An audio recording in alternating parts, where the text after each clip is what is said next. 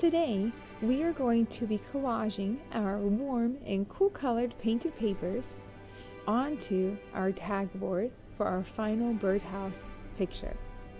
I'm going to start by writing my name on the back of my large piece of paper. I'm going to flip it over and use the other side. First, I need to rip up all of the paper. I'm going to start with the warm colors. I'm going to tear the shorter side, not the longer side, the shorter side. You just hold it gently with one hand and rip it with the other. Try to keep the pieces about the same size all the way down. Tear it slowly so they don't become too big on one end and too small on the other. You want to try to tear in a straight line.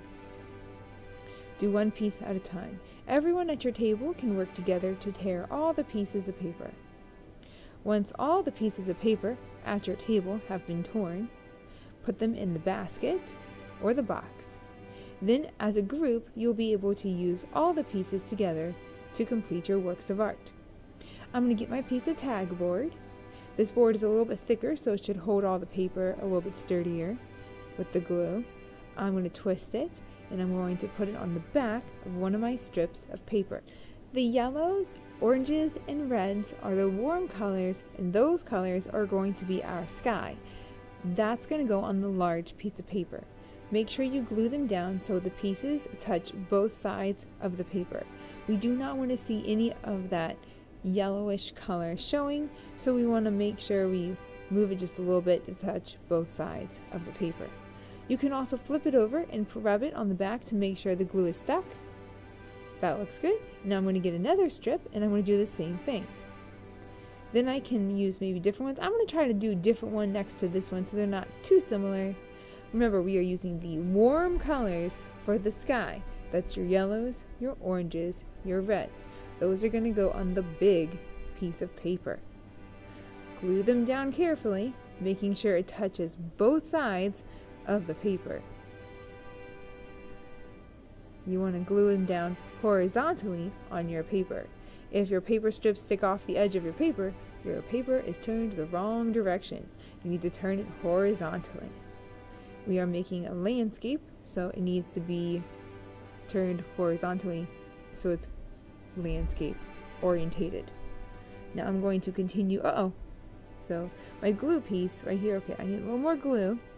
It's not sticking, so I'm going to put a little more glue in there. It's okay if it oozes out. You can use your finger to wipe it up. We want to make sure all these pieces get glued down nice and flat. Rub it on the back to make sure it's sticking. Count to 30 if you need to make sure it's going to stay. Check those edges, make sure they're lined up. That looks good. And there's another spot I need to get with some more glue. So I'm going to do this and cover the whole paper. You don't want to have any of that paper showing through. Once you have covered the whole paper, flip it over and rub it on the back to make sure it's nice and flat. Make sure to put some glue in those spots that are sticking up. That looks good. Count to 30, press and hold, so that way you know the glue is stuck. Once you are done, we're going to put this piece on the drying rack, and we're going to clean up our warm colored paper. Now I'm ready to move on to the cool colored paper. I have my greens, my blues, and my purples. Again, I'm going to start by writing my name on my piece of paper. This piece of paper is smaller. It is smaller because it is for the birdhouse. The birdhouse is going to be made with our cool colors. Again, I'm going to do the same process. I'm going to put the glue on the back of the paper and then stick it on to the tag paper so that way it will stay in place. Press and hold. Now this paper is longer than the paper that we are gluing it onto. That's okay. We will trim off the extras after the glue dries. We will trim off the extra pieces after the glue has dried. I want to make sure I cover the whole thing. Again, if it sticks off the edge, that's okay. We're going to trim it up. Continue this until the whole piece is covered. Flip it over. Press and rub and hold and count to 30 to make sure it is nice and stuck and flat. It's okay if you get some glue on the table, you can rub it off with your fingers or get a paper towel if you need to. It's okay to wash your hands when you're done as well. Now I'm going to make sure this goes on the drying rack as well, along with my other one.